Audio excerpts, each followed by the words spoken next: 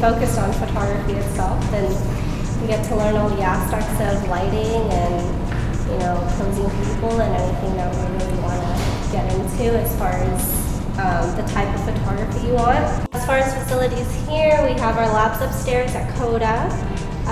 We can, you know, use Photoshop and stuff like that over there, edit our videos as well. We do get a lot of different kinds of people, and most, like some of them have already gone to college, and others have already gotten, you know, art degrees, and they're just coming back for more. So a lot of us know each other just by name and face, and then the work up on the gallery. So I think we're a pretty tight community. Action. You come to this school, you take a contract with yourself because you're going to be working so hard and you constantly exhausting all the resources you have around you.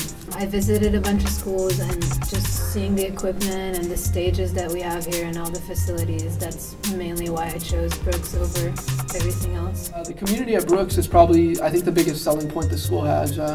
It's real small as far as the Ventura campus goes. Here in the film program, you develop a crew, so the community here in Ventura, I would say, is more connected.